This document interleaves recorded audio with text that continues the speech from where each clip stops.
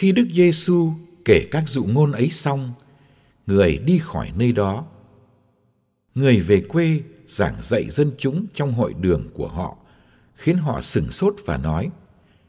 bởi đâu ông ta được khôn ngoan và làm được những phép lạ như thế? Ông không phải là con bác thợ sao? Mẹ của ông không phải là bà Maria? Anh em của ông không phải là các ông Giacôbê, Joseph, Simon và Juda sao? Và chị em của ông không phải đều là bà con lối xóm với chúng ta sao? Vậy bởi đâu ông ta được như thế? Và họ vấp ngã vì người. Nhưng Đức Giêsu bảo họ: ngôn sứ có bị rẻ rúng thì cũng chính là ở chính quê hương mình và trong gia đình mình mà thôi. Người không làm nhiều phép lạ tại đó vì họ không tin. Anh chị em thân mến trong Chúa Kitô, nước trời như được Chúa Giêsu giới thiệu bằng rất nhiều dụ ngôn, có nghĩa là bằng rất nhiều ẩn dụ,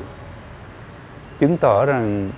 đây không phải là một cái điều mà người phàm với tất cả những cái kiến thức, với tất cả những cái kinh nghiệm tự nhiên ở trong xã hội có thể tiếp nhận được, mà phải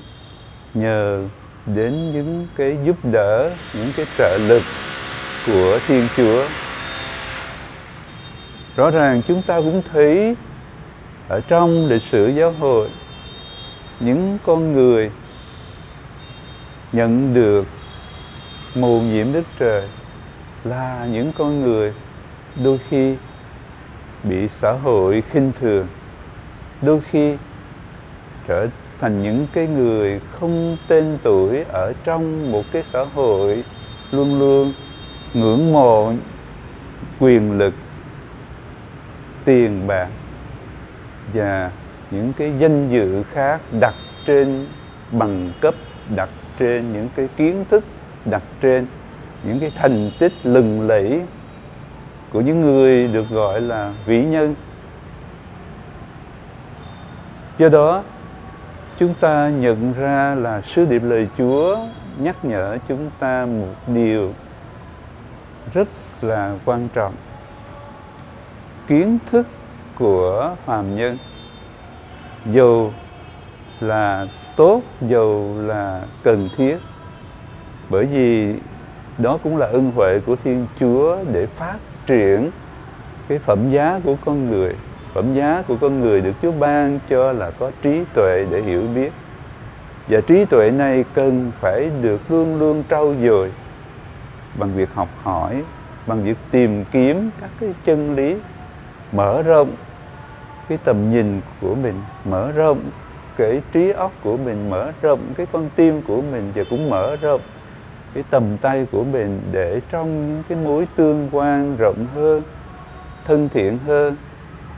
và tương thân tương ái hơn với tha nhân, với vũ trụ càn khôn. Tuy nhiên, những kiến thức tự nhiên này không thể tự bản chất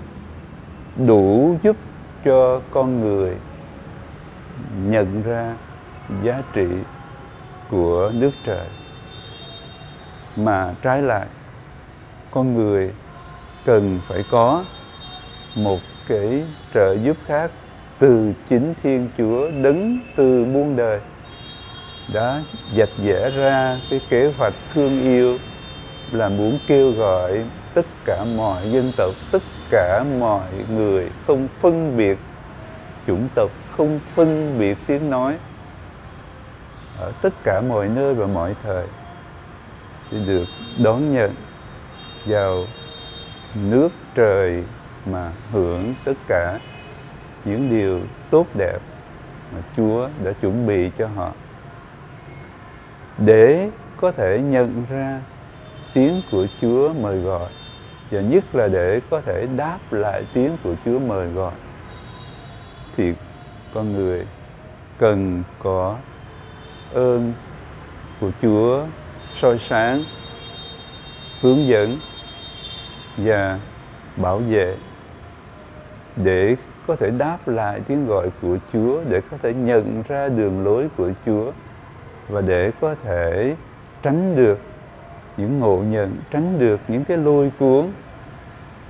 của những thế lực bóng tối. Hình ảnh này đã được diễn ra trong suốt hành trình của Chúa Giêsu truyền giảng tin mừng tự do, tin mừng giải thoát, tin mừng cứu sống của Thiên Chúa Cha. Những cái người khôn ngoan thì nhiều khi đầy những cái ngạo mạn, đầy những cái tự phụ, đã vô tình trở thành những người điếc, những người mù quáng. Cho nên phải đánh mất cái diễm phúc là được nhận ra mầu nhiệm của nước trời, và trái lại những người mà xã hội khinh thường, những người xã hội đã loại ra khỏi cái cuộc chơi của quyền lực, của danh vọng, thì lại là những người được chúc phúc. Bởi vì trong cái ánh nhìn đơn sơ, trong cái tâm hồn trong sáng, thì những con người đó đã đón nhận được mầu nhiệm Đức Trời. Như cách Chúa Giêsu đã trình bày, Thiên Chúa Cha đã che giấu những mầu nhiệm Đức Trời, không để cho những người tự cho mình là thông thái, là khôn ngoan biết những cái mầu nhiệm đó. Trái lại, chỉ những người thật sự khiêm tốn, chỉ những người thật sự tín nhiệm vào lòng thương xót của Thiên Chúa là những người có những cái phước lành để nhận ra được ơn cứu độ của Chúa nơi Chúa Giêsu Kitô. Rõ ràng là phải có lòng thương xót của Chúa, có sự trợ giúp của Chúa, thì những cái kiến thức, những cái học hỏi tự nhiên của nhân loại mới có thể được nâng cấp, mới có thể được có đủ cái điều kiện đáp ứng lại cái đòi hỏi của mầu nhiệm Đức Trời. Xin cảm ơn anh chị em.